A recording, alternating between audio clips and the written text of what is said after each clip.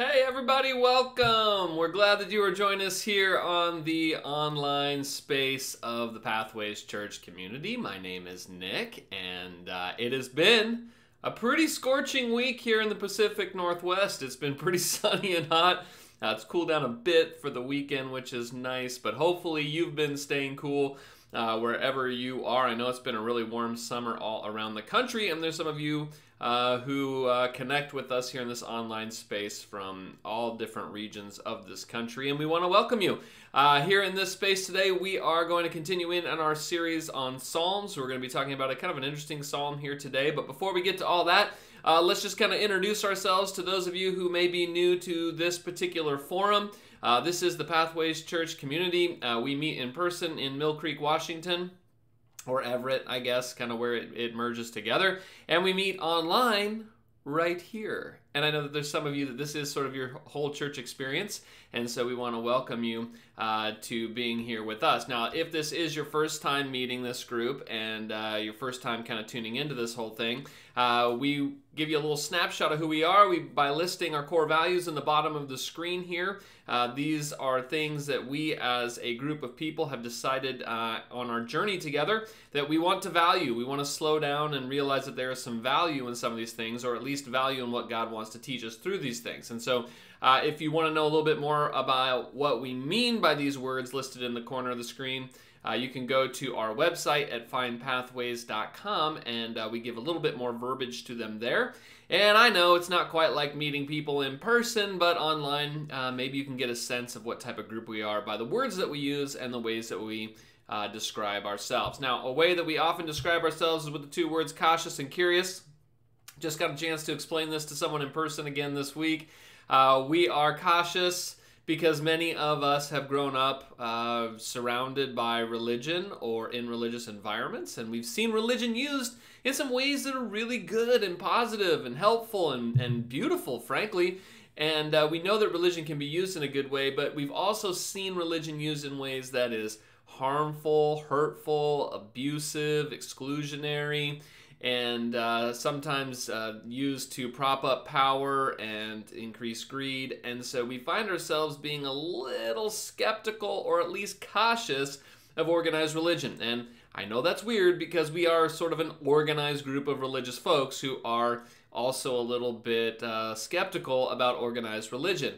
But that's just sort of the tension that we live in, and we think that maybe that's a healthy space for organized religion to always be a little cautious of itself, because religion can go off the rails pretty quickly. So that's cautious. The curious part is that we are a group that likes to ask a lot of questions. We like to ask questions about things that we don't know. Sometimes people feel afraid to ask questions when they don't know something, and we try to create an atmosphere here where it's okay to ask questions about things that you don't know. To raise your hand and be like, hey, I don't know what you're talking about there. Or, I don't know what this custom is here in your group. Can you please help me understand it? But it's not just asking questions about things that we don't know. We also try to create an atmosphere where we're always asking questions about things that we think we do know, because it turns out that there are a lot of things that have been handed down to us that we believe, or ways of thinking, that sometimes we never question. And as a group, we think it's perfectly acceptable, in fact, that it is part of being a responsible follower of Jesus to question things that have been handed down to us, things that we think that we know. So oftentimes there are beliefs or ways of thinking handed down to us, and we will question them. We'll say, does that really work? Is that really true? Was it true back then, but maybe we need something new now? And sometimes we question those things and we end up right back where we started, and other times we say, no, I think maybe we need to rethink that. So this is a group that we ask a lot of questions. And if either of those two words, cautious or curious, resonates with you, then this might be a really good group for you. Now, what we're going to be doing here in the next few moments, this is a worship service for those of you who are online. Many of you tune in because this is your worship service each week. This is your church. And so what we're going to be doing is sort of churchy things. So over the next few minutes, Billy, our worship leader, is going to come on screen. He's going to lead us in two songs, and sandwiched between those two songs is a reflective video in the Psalms, because that's a series that we're in right now. And then after Billy gets done with the music, I'm going to come back on screen. There'll be a little bumper video to get us thinking, and then I'm going to come back on screen and talk about the Psalms today. And then when I'm done, I'm going to lead us into a time of communion.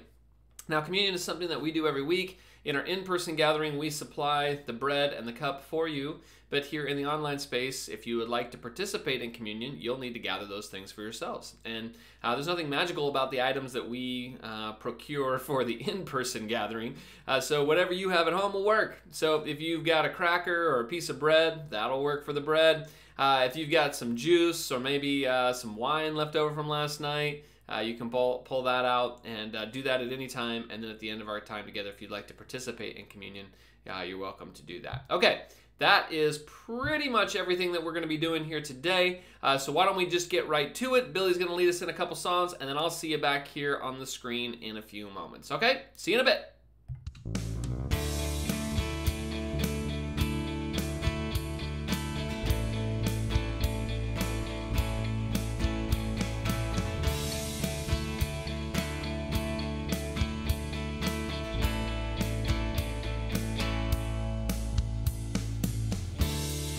Song of all songs is the song we sing. Song of our sounds having symphony. Songs of love to you from us all. Songs of praise, you're the one we adore. We're gonna sing out loud as heaven is us and comes down in this day that we live. We'll show our love with such awesome praise. You are great and greatly to be praised. In all the earth, in all the earth, you are strong and powerful. In all the world, in all the heavens, you are God, so wonderful. All of heaven knows your name. You are great and greatly to be praised.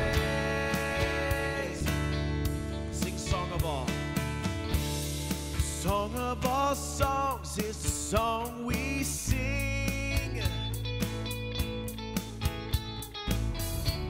Sound of all sounds having symphony. Songs of love to you from us all. Songs of praise, you're the one we adore. We're gonna sing out loud as heaven is us and comes down in this day that we live. We'll show our love with such awesome praise. You are great and greatly to be praised. In all the earth, in all the earth, you are strong and powerful. In all the world, in all the heavens, you are God, so wonderful. All of heaven knows your name.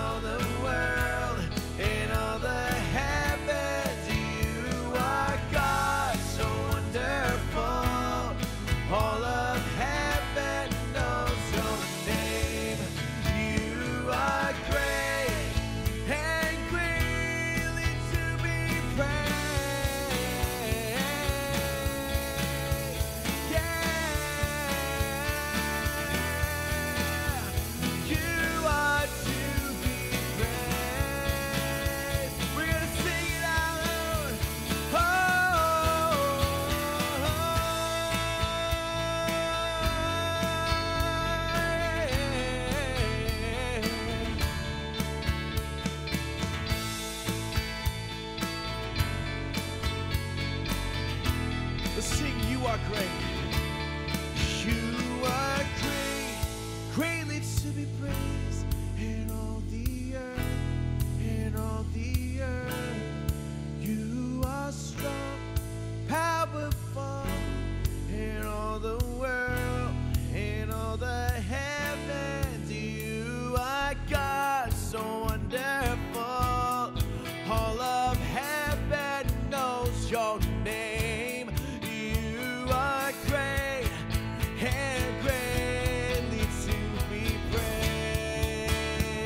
You are great and greatly to be praised in all the earth, in all the earth. You are strong and powerful in all the world, in all the heavens. You are God, so wonderful. All of heaven knows your name. You are great and greatly to be praised.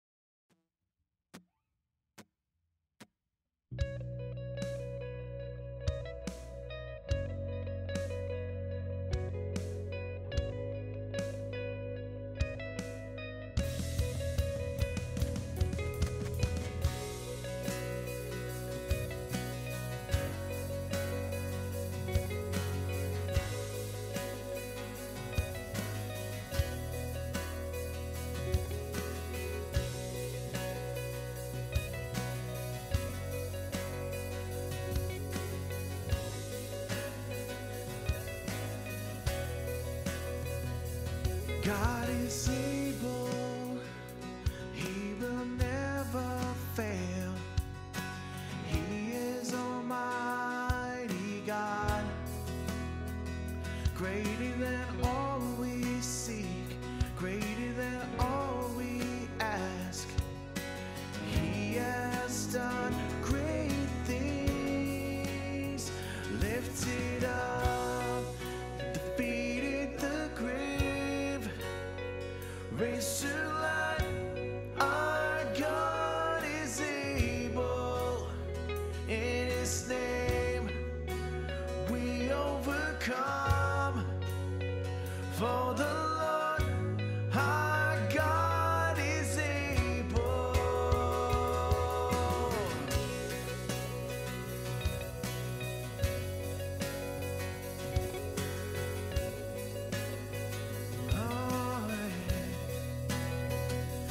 God is with us. God is on our side. He will make a way far above all we know, far above all we hope.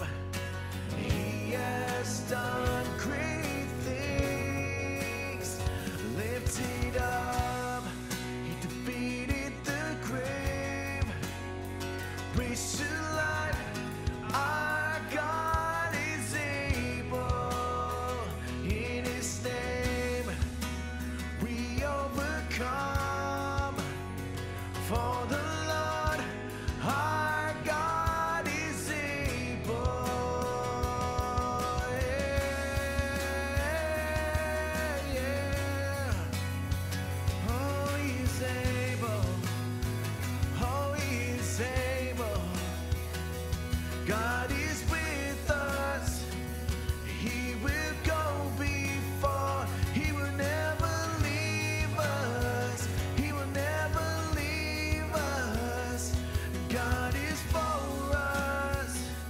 He has opened arms. He will never fail us. He will never fail us. Lift it up. He defeated the grave. Raised to life. Our God is able. In His name we overcome. For the Lord our God is able. Lift it up. He defeated the grave. Raised to life. Our God is able. In His name we overcome. For the Lord our God is able. Oh, the Lord our God is able. For the Lord our God is able.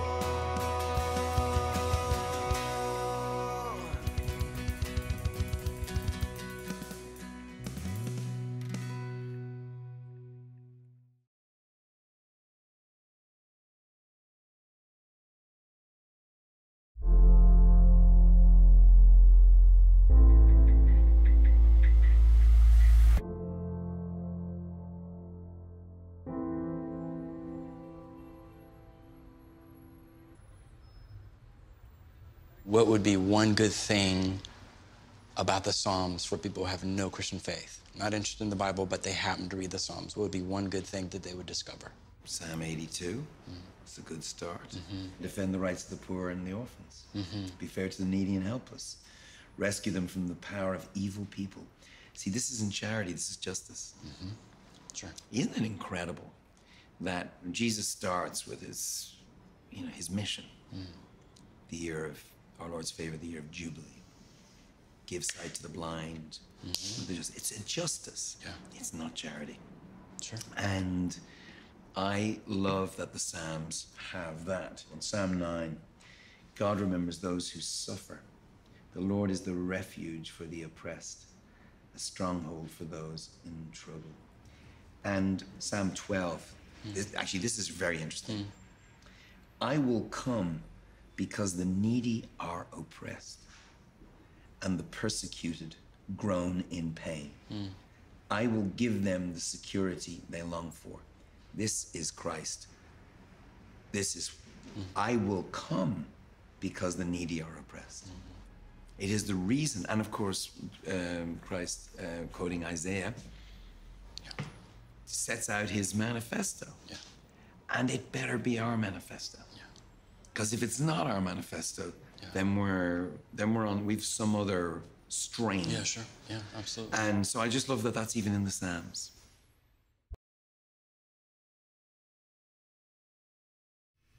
I love that. That's Bono there. And he starts off being asked the question, if you are unfamiliar with the Psalms, where do you start? And Bono leads out right with Psalm 82, which is a psalm that we are actually even going to look at today.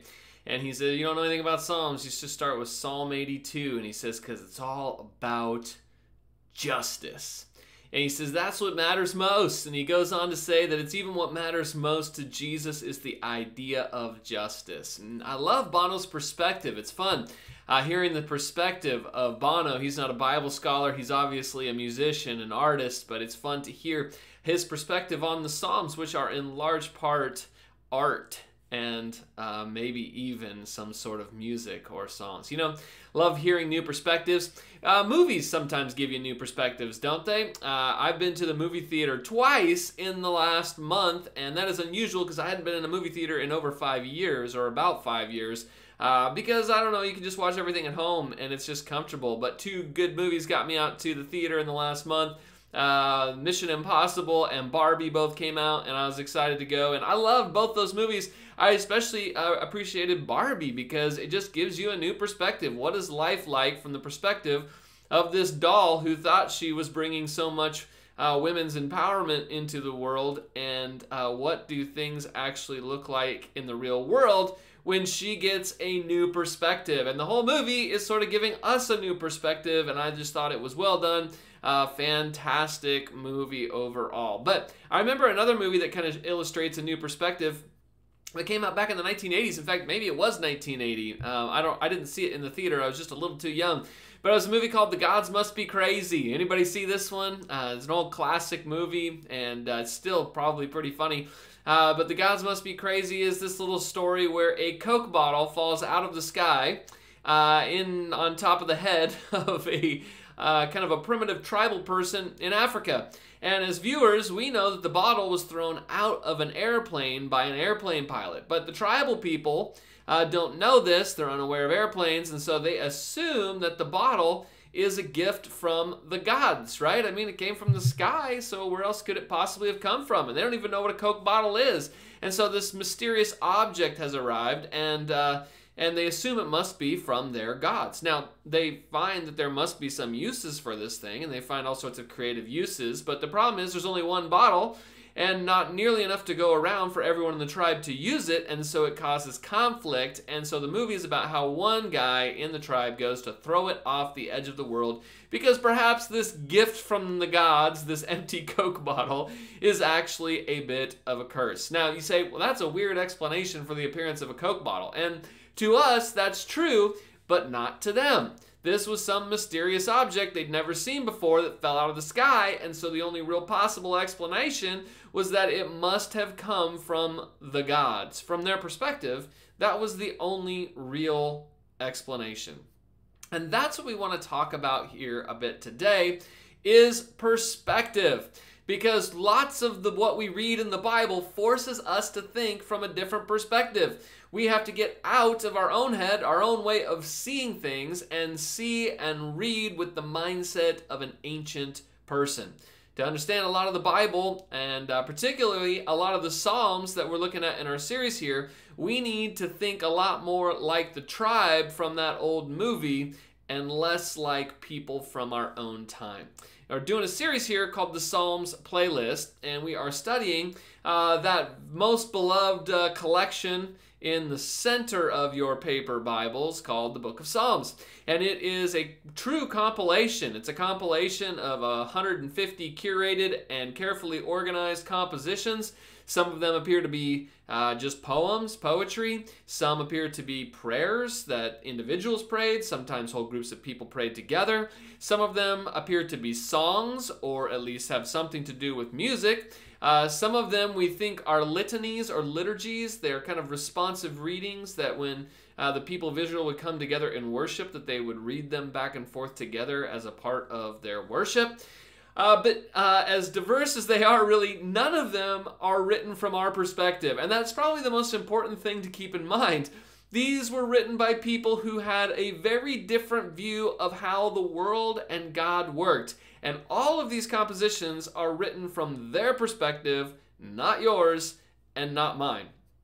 And so what these Psalms do is they preserve how people thought and what they believed about how God and nature worked back then, and it is very different from ours.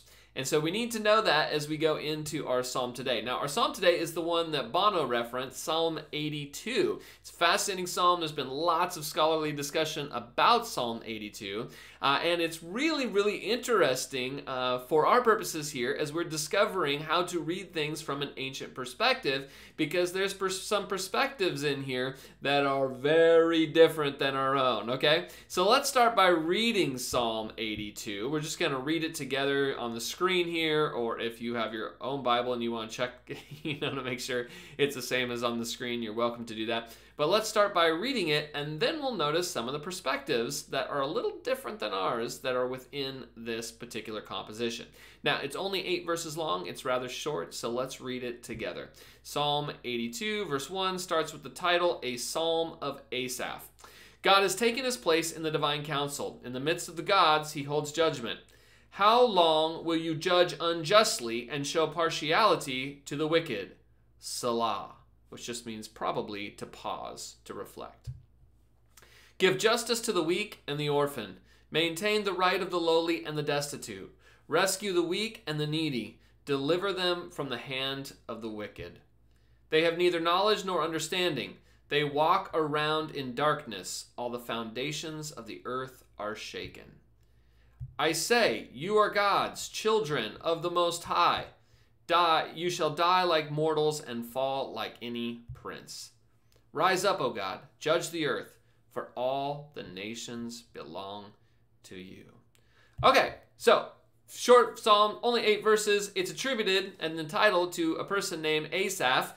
And Asaph was a Levite who established a guild of singers in the temple. So perhaps Psalm 82 is a song, which would be fitting for Bono to comment on it because Bono himself is a songwriter, and it appears that this was written by a songwriter as well. Now, we know that just because someone's name is in the title doesn't mean that the person actually wrote it. So did Asaph actually write this psalm? Well, we don't really know. Maybe he did, or maybe it was penned by someone in the singing guild that he created, and so his name got attached to it. But either way, whoever wrote this, it contains some very interesting perspectives that are a little bit different than our modern assumptions, okay?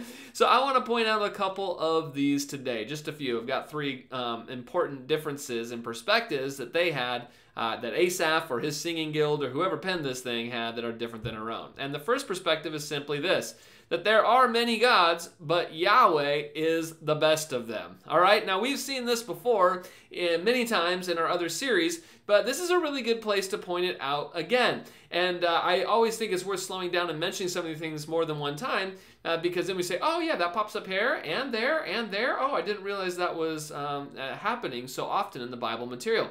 And this is one of those things that we need to point out again today, because the authors of this material aren't always monotheists. Whoa, what? Monotheists. You remember what that believes? What that means? It means that you believe in one God, that there aren't any other gods out there. There's only one God. I am a monotheist. I think there's only one God. But it appears in Israel's history that they weren't always monotheists, that they were probably more accurately described as monolatrous. And what monolatrists believe is that there are in fact many gods, but there is only one who is worthy of worship.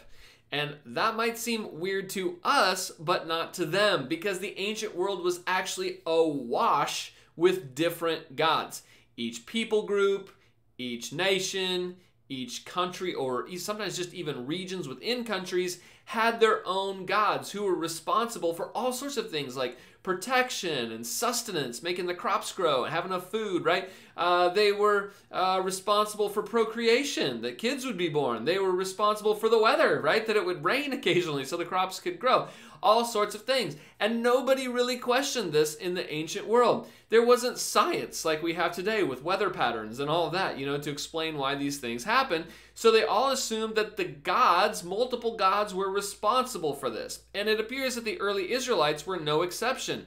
They don't seem to challenge this idea that there are multiple gods. What they simply believe is that their God was greater. Their God, Yahweh, is more powerful, he is worthy of worship, and that he is the only one you should worship.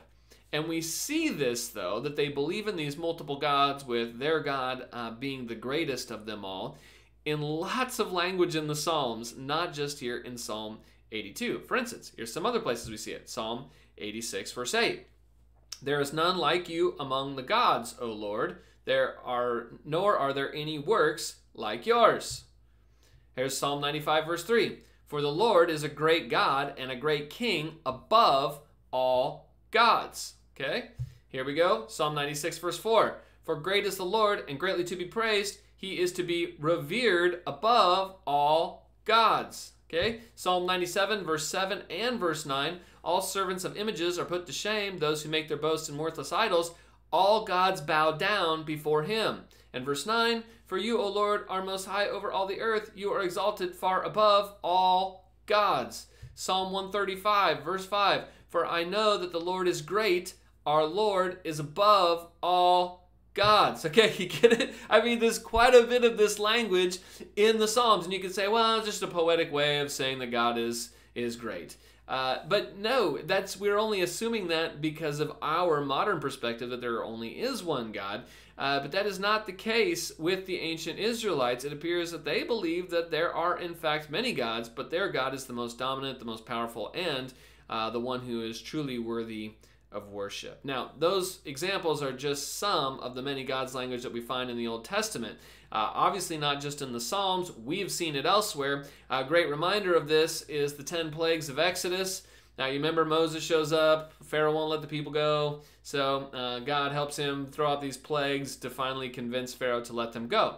Now, the 10 plagues aren't just random plagues, though. Each plague is actually targeting an Egyptian god, demonstrating that Yahweh has power over the thing that the Egyptians believed there was a special god to control. And so this whole demonstration of the 10 plagues, it isn't really saying that there aren't any other gods. It's just demonstrating that Yahweh is more powerful than the gods of Egypt.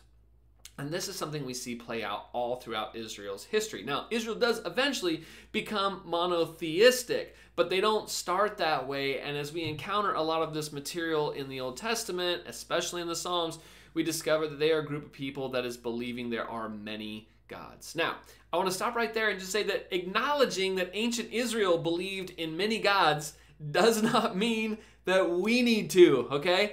I don't. I'm a monotheist. And later, Israel didn't believe that either.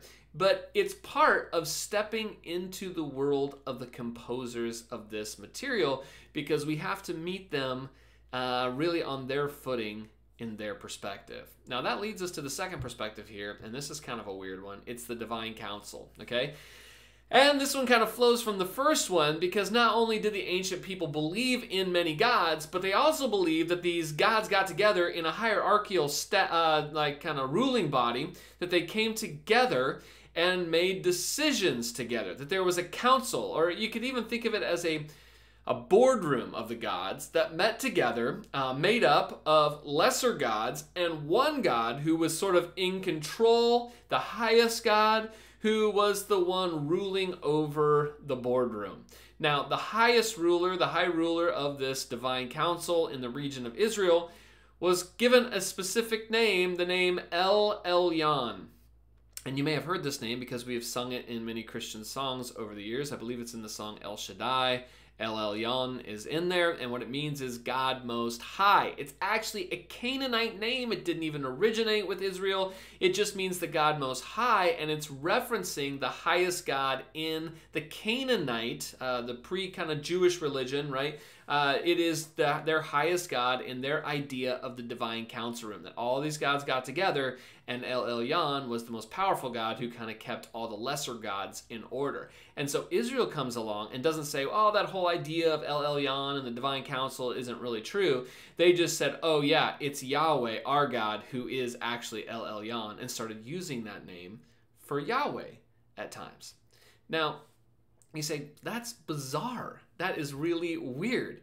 And you're right, it is weird for us, but not for them. And that is actually the picture of what is happening in Psalm 82. In Psalm 82, the divine council of the gods is meeting. It's the whole point of Psalm 82. Look at this. It's how it starts. Psalm 82, verse 1. God has taken his place in the divine council in the midst of the gods. He holds judgment. Okay, so this whole psalm starts out with a setting, and the setting is that Yahweh is El Elyon, meeting with the lesser gods. And he is in the boardroom where these decisions are made, and he's controlling the lesser gods. He's like, that is so weird. That's actually in the Bible? Yes, and that is what this psalm, it's the picture that this psalm is painting. That's the picture or the perspective that this artist has about how things work. Now, before you think, well, that's weird, that must be a one-off in the Bible, it's really not. You remember, we get the same picture in the book of Job. You remember that story? This man named Job. Job's life goes from really, really good, blessed, has everything, he's wealthy, big family, everything's going great, to really, really bad. He loses everything, right? And the story, before everything happens, before he has this great reversal, the story gives us a behind-the-scene look at the beginning that explains why Job's life is going to become so awful. And the whole story of Job appears to be an ancient attempt to address why bad things happen to otherwise good people. Why do these calamities suddenly happen? Well, there must have been a reason, and so the setting it gives us as the reader, the viewer, before we get into the story of Job, is this specific scene. And this scene happens in the divine council. The opening of Job is God in the divine council, in a courtroom. The divine council is meeting, and one of these lesser deities in the council, called the accuser, which in Hebrew is the Satan. Later on, tradition makes Satan, the Satan, into Satan as an actual character. But at this point in Hebrew, it doesn't really mean that. It's not even a proper name. It's not like the name of a person, Satan. It's just a title, like prosecuting attorney. And so it's called the accuser. And so he comes, and Yahweh sets up a wager about this servant Job and his character. So Job 1, verse 6, one day the heavenly beings came to present themselves before the Lord. Okay, that's the divine council. And the accuser, the Satan, also came among them. The Lord said to the accuser, where have you come from? The accuser answered the Lord, from going to and fro in the earth, and from walking up and down on it. The Lord said to the accuser, have you considered my servant Job? There is no one like him on earth, a blameless, upright man who fears God and turns away from evil. Okay, this is the scene right before Job. We're in the divine courtroom here. Yahweh's holding court. The lesser deity comes in. He's been wandering on the earth because he has some sort of authority, right? And God challenges him about his servant Job. And the accuser, after this part, says, oh, Job only loves you because you've given him a good life. You've given him everything that he ever wanted to. But if his life was full of hardship, he would curse you. He wouldn't like you the way he does today. And Yahweh says, well, you want to bet? And he gives, in the divine council here, because he's El Elyon with all the power, he gives this permission to the accuser, the lesser deity, to go do to Job whatever he wants to do to him as long as he doesn't kill him. And so it's the same divine council room picture. And all of Job is really illustrating a reason from the ancient perspective of why bad things sometimes happen to good people. There are things happening from their perspective in the divine council that we aren't aware of that affect our lives. And again, I'd just like to point out, I don't think this is how things really work. I don't think this is the reality of why bad things happen to good people. I don't think there's a divine council room with lesser gods and one God ruling over them. But the point is, ancient Israel did think this way.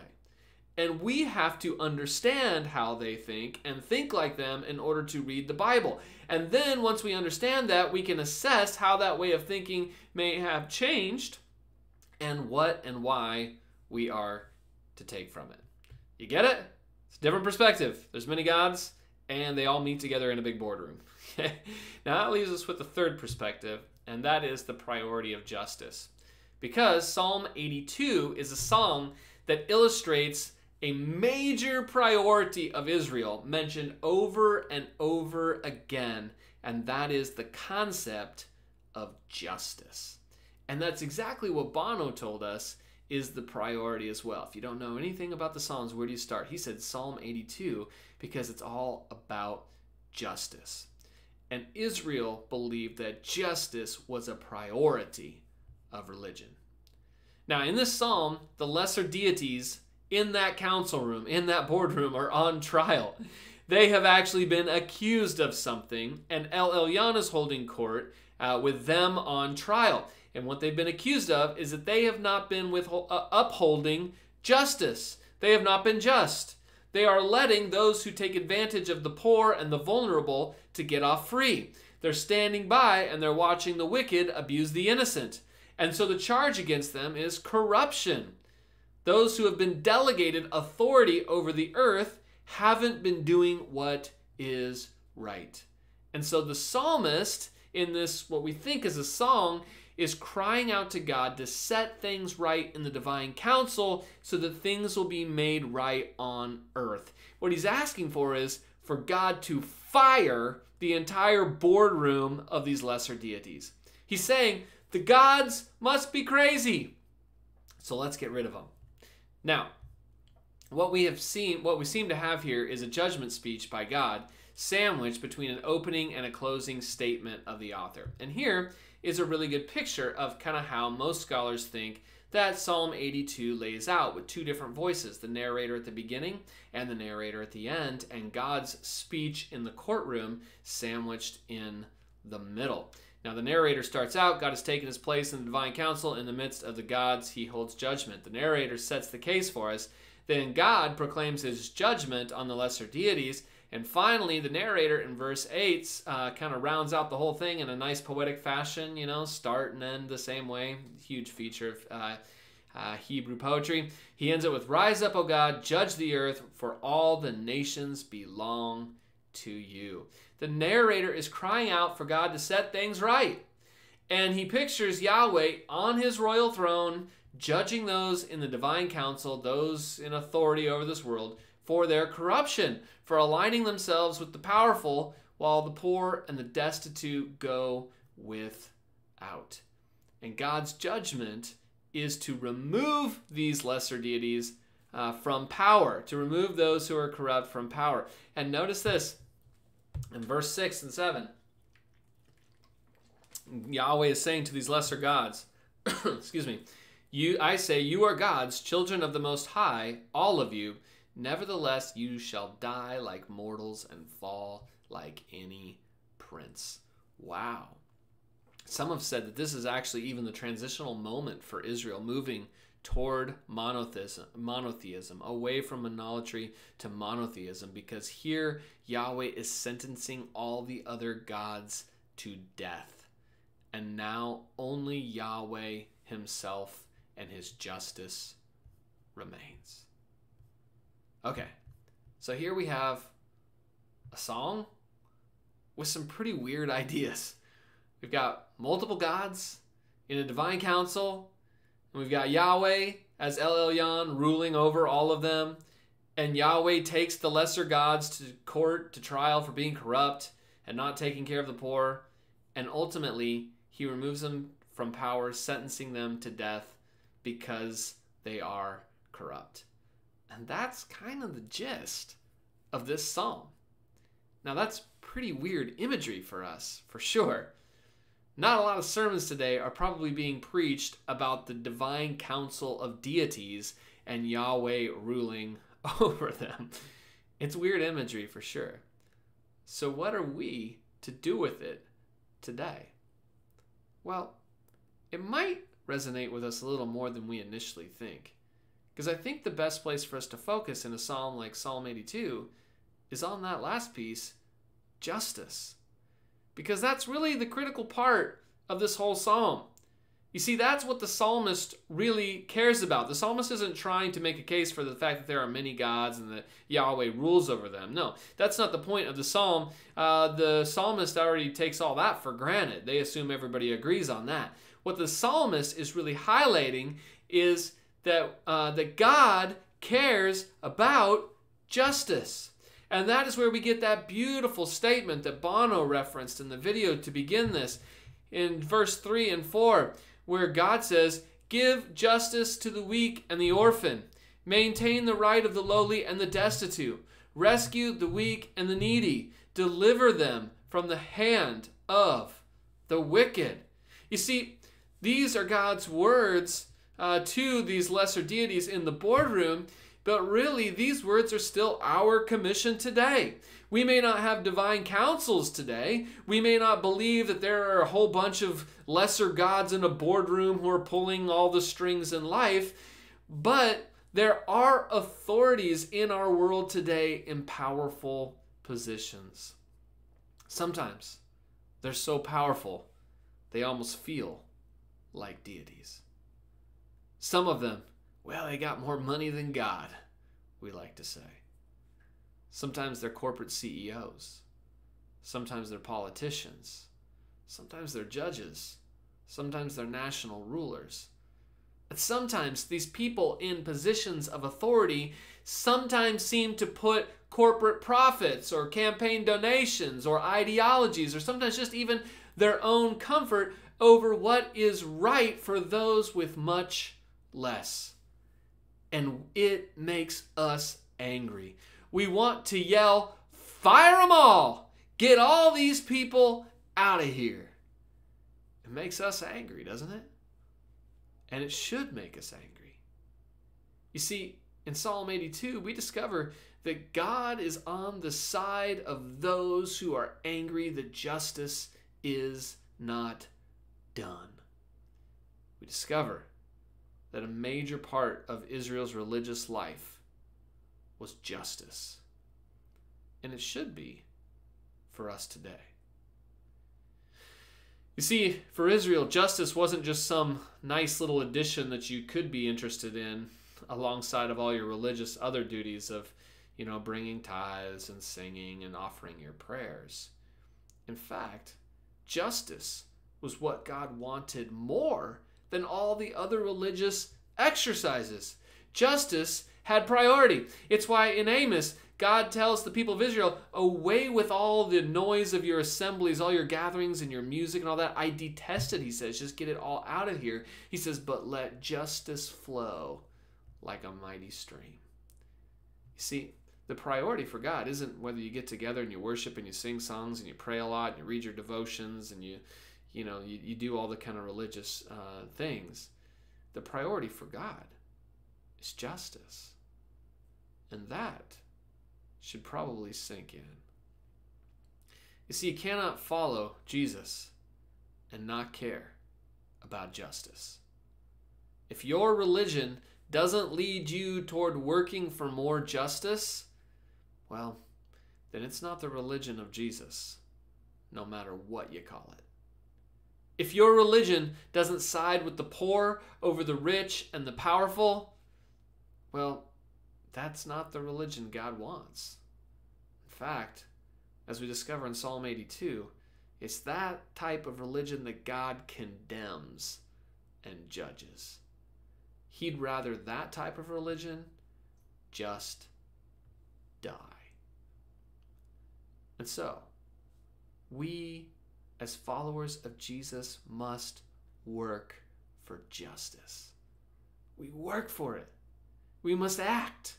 We must be people who pursue justice. But we also pray for justice. Because sometimes we try to do what we can do, but sometimes it feels like nothing much changes. Sometimes it feels like the gods have just gone crazy.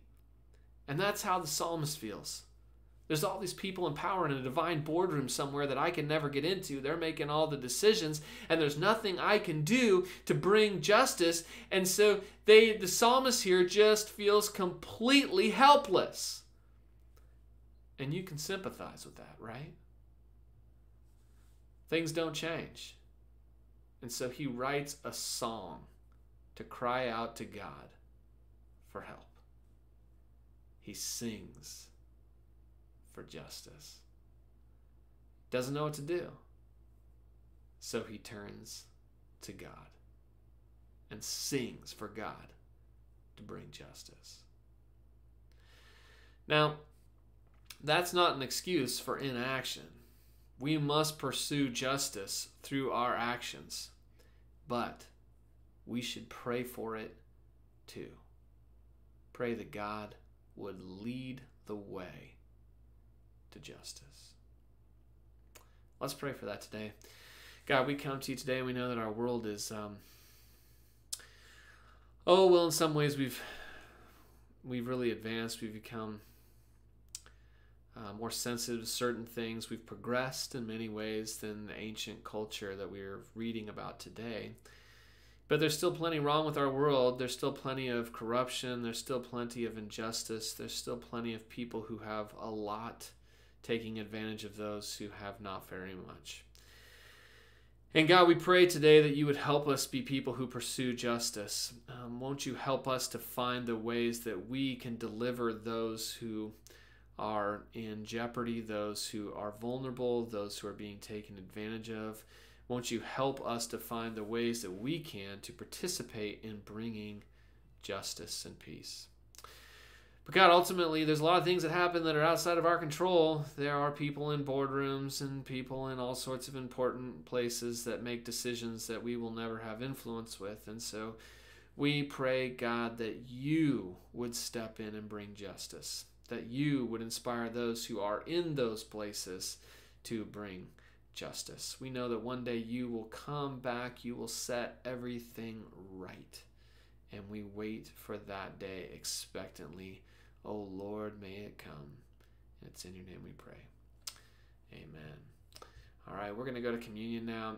Billy's going to sing a song for us, and you're welcome to take communion as we do that. We're just remembering the death, the burial, the resurrection of Jesus, that God, when he puts his mind to it, he overcomes death. And that means that one day he will overcome all that is wrong in this world, and we hold on to that hope. And so we take that communion, living in that power today. And then after Billy gets done leading that song, I'll come back on the screen and I'll finish up with some announcements. Okay, let's go to communion.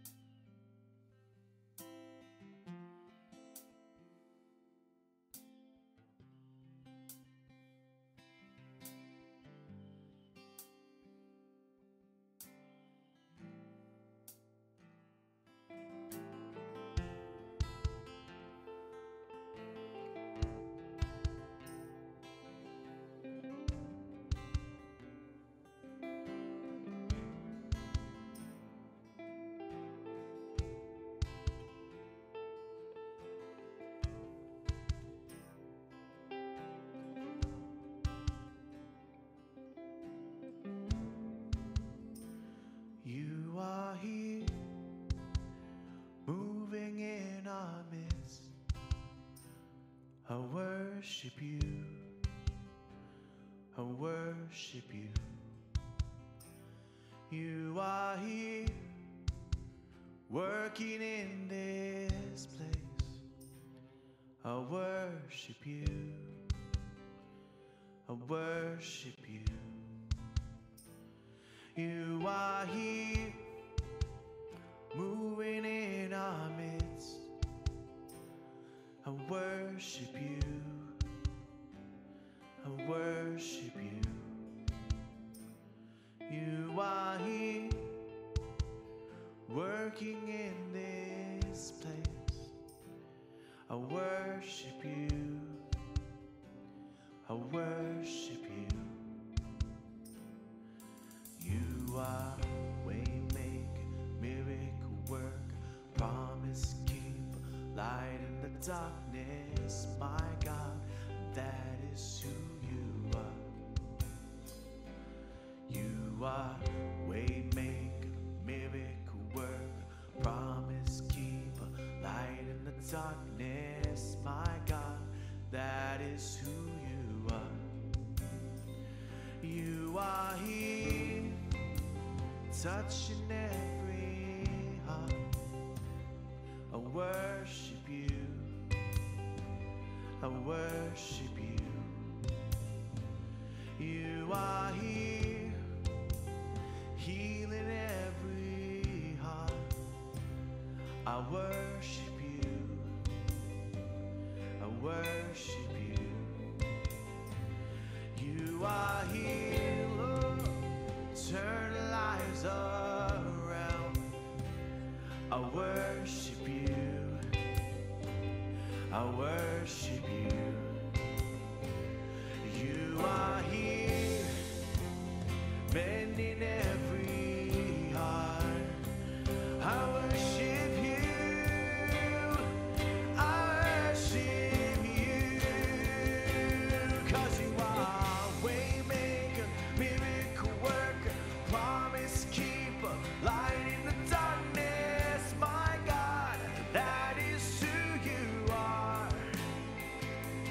'Cause you are a way maker, miracle worker, promise keeper, light in the darkness. My God, that is who you are.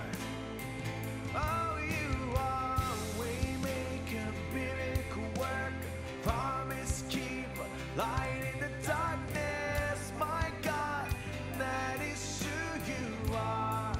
Yes, you are a way maker, miracle worker, promise keeper, light in the darkness. My God, that is who you are. Oh, that is who you are. That is who you are. That is who you are. That is who you are. That is who you are. That is who you are. That is who you are. That is who you are.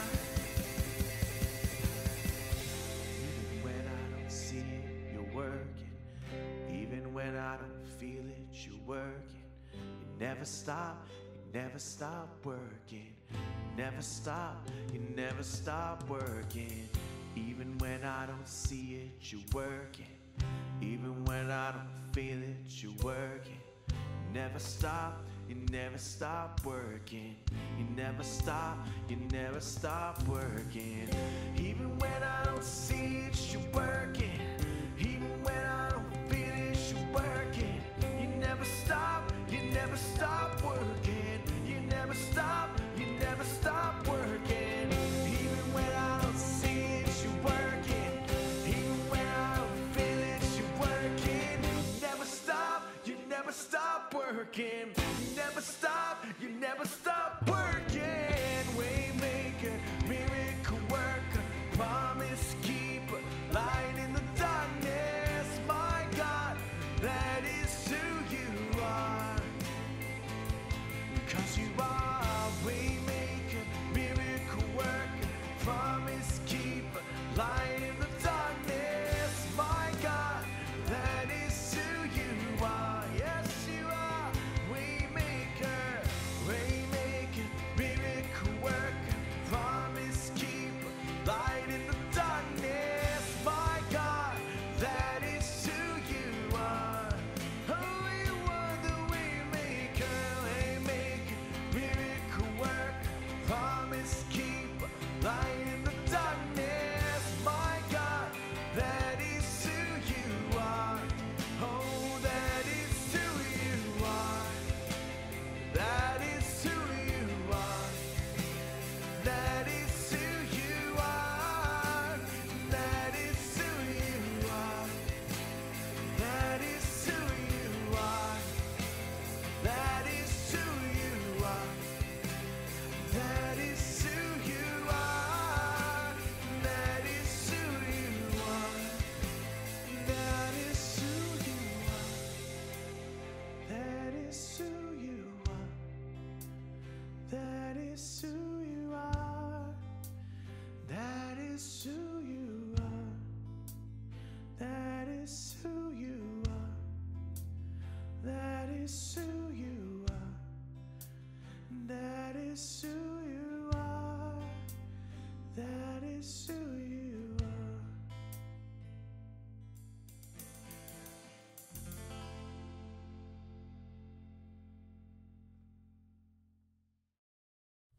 Oh, that's great, Billy. Appreciate that. And we have a couple announcements as we wrap up here today. One major one that we'll let you know here in a second. But before we do that, those of you who are online, if you would like to give and support the Pathways Church financially, you can do that by going to our website at findpathways.com/donate. You can set up a one-time gift or a recurring gift, and those of you who are online, this is a really great way to participate in the life of this church.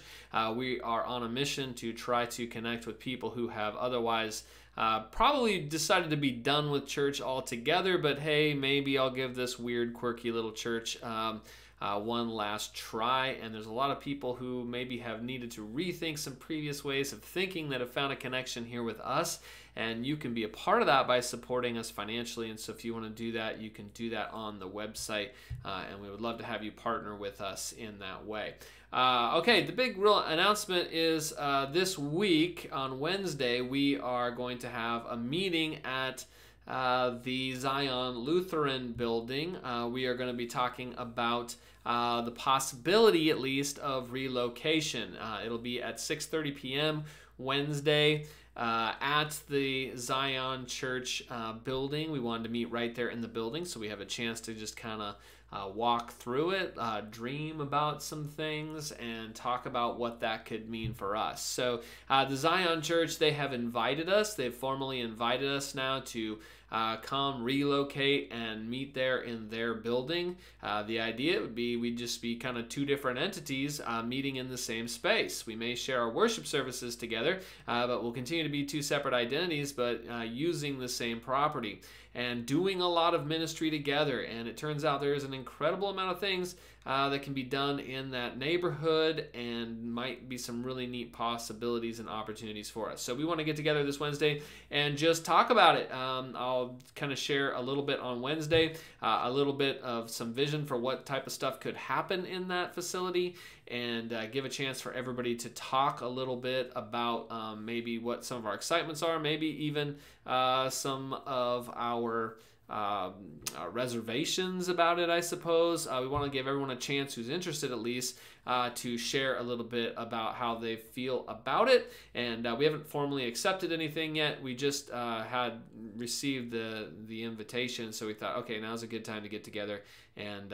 really talk about where we want to be. So if you want to show up on Wednesday at 6:30 p.m., that would be great. If you can't make it to that, we'll probably have a meeting the following Sunday, just right after church in our in-person gathering too, if you weren't able to make it Wednesday, so you'd have a chance to meet and talk a little bit then. Okay, that's the major announcement.